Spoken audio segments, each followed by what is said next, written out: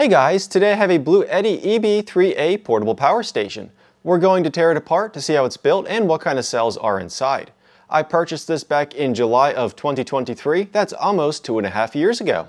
The EB3A features a 268 watt-hour lithium iron phosphate battery with a 600 watt continuous inverter. It has been fully discharged prior to disassembly. The rubber feet will need removed from the bottom to reveal the 4 No. 2 fill-up screws. With those screws removed, we should be able to remove the top. There is one cable for the wireless phone charger there that needs disconnected. Real quick look at the wireless phone charger. Alright, so this top board here will be our main inverter charger circuit. This vertical board, I believe, contains the software, the computer control for the whole device. We have our cooling fan on the side here, and it's directing air through this fan shroud directly over these two heat sinks for the inverter charger circuit. Unplug the fan. There are 2 screws holding the fan in place. So we have 2 large heat sinks here with a series of FET transistors on each heat sink. There's a large transformer, a large inductor, and a capacitor here. This is going to be the inverter charging circuit. We have a temperature sensor mounted to each heat sink, so it does have over temperature protection. This pair of conductors here in the front is bringing power up from the battery pack from the BMS into this inverter board. This is an XT60 connector and it is labeled to BMS. We then have a smaller pair of conductors coming off going to the front display. This is bringing battery power to the front display, and this is an XT30 connector. Additionally, we have 2 more XT30s over here. This first pair of conductors is from the AC input labeled grid in. The second pair of conductors is going to the AC output. We also have a small communications cable here going from the BMS directly up to this computer control board. This inverter board will need to come out before the front panel.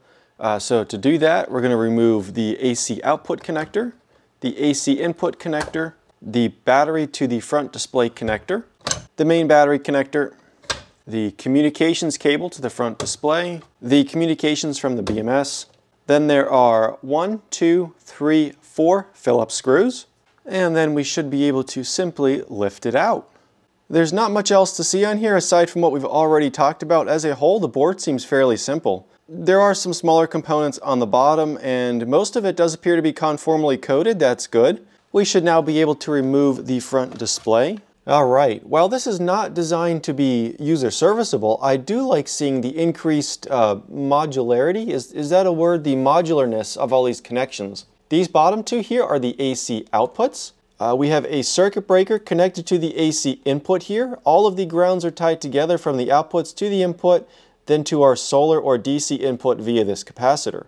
This tan board here is the on-off switch for the AC output. On the top right here we have our DC car accessory jack, 12 volt output. This is our LED flashlight. This blue board is our Bluetooth module. There are several large resistors here. I'm wondering if those are step downs for the DC, the USB outputs. So I'm having trouble getting this positive off the car accessory jack here because it looks like somebody has actually soldered this connector to the knife terminal, and some of that solder is on the outlet part there that's supposed to pull off. On the other side we have our display, which is actually fully modular as well. You can easily remove or replace that. Then we have our DC output barrel jacks, our USB A's, and our USB-C 100 watt port here. Not too much else to see. Again, most of the board is conformally coated, which is good for moisture and corrosion resistance.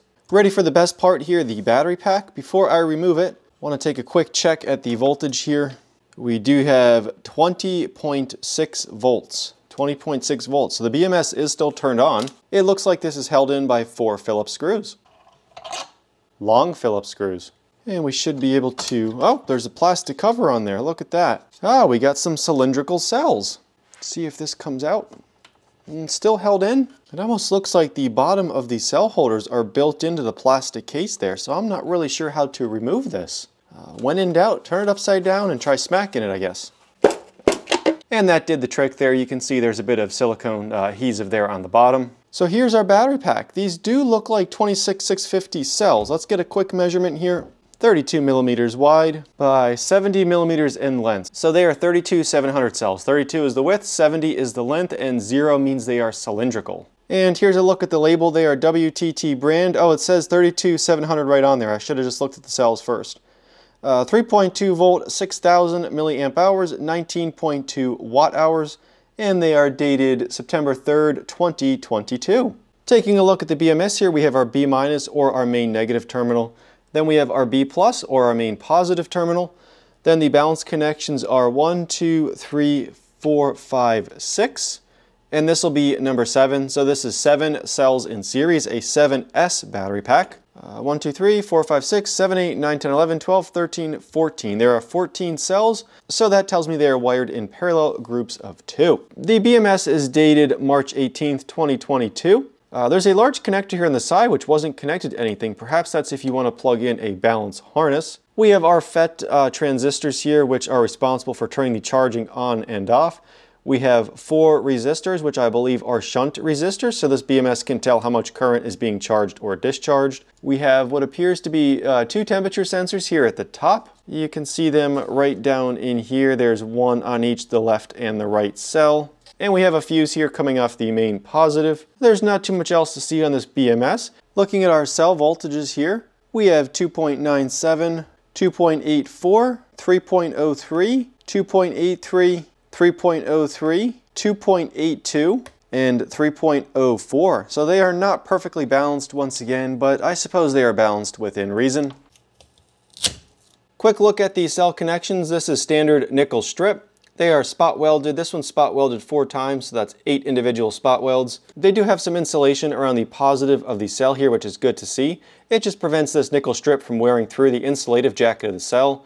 Fairly straightforward, not too much else to see. Alright guys, we have the Bluetti EB3A portable power station. Again, while it is not designed to be user serviceable, I do like the increased modularity of it. It makes it very easy to take things apart and put them back together. As always, please let me know what you guys think. I do have one more small power station on the way from EcoFlow. It was a viewer recommendation, so that'll hopefully be here within the next week or 2. Please hit that like button before you go, and thanks for watching.